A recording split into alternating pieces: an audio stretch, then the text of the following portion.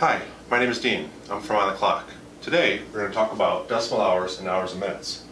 First, we'll talk about how to identify the decimal hours format versus hours and minutes. For decimal hours, we'll always be looking for a decimal point.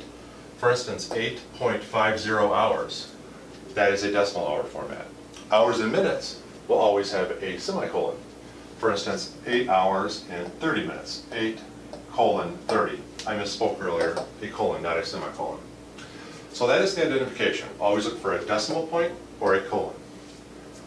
Secondly, we'll explain what these two formats mean. So some people look at this as 8 hours and 50 minutes.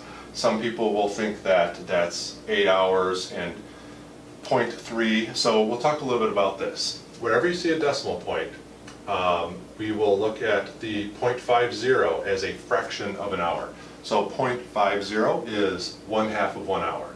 So 8.50 is 8 1/2 hours.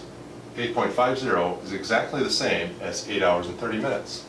Hours and minutes, this is the hours part, so 8 hours and 30 minutes.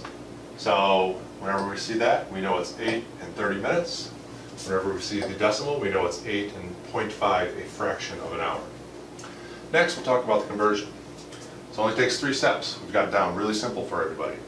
If we want to do hours and minutes to decimal, we take the initial hours and minutes, which is 8.30. The first step is to divide the minutes portion, which is 30, divided by 60, equals 0.50.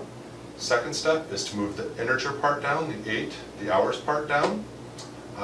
Third step is to take our previously calculated fraction, or the decimal portion, move that down, so the 0.50, so we'll end up with 8.50. So 8 hours and 30 minutes is 8.50 hours.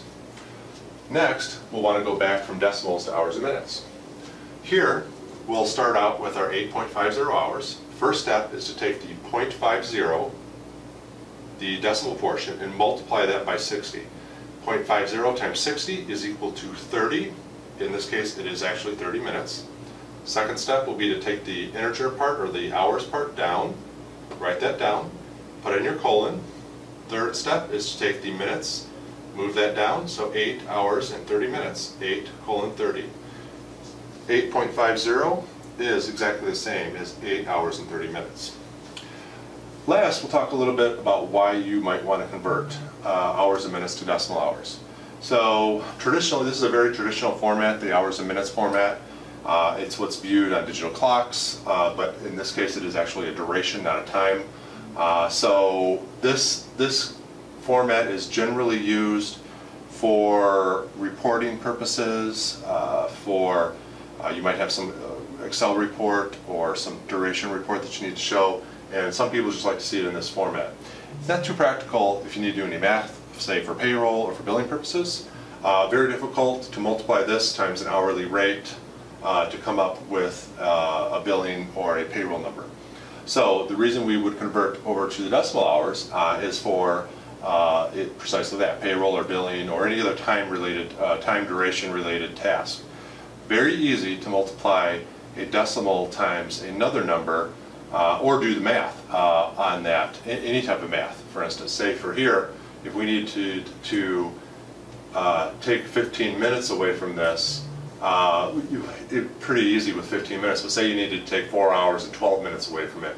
Sure, we could do the math, but then we have to worry about carryovers and some other things. Over there, it's much more easier. So that's the general reason of why we want to convert. So if you have any other questions, please leave them in the comments below. And you guys have a great day. Thank you.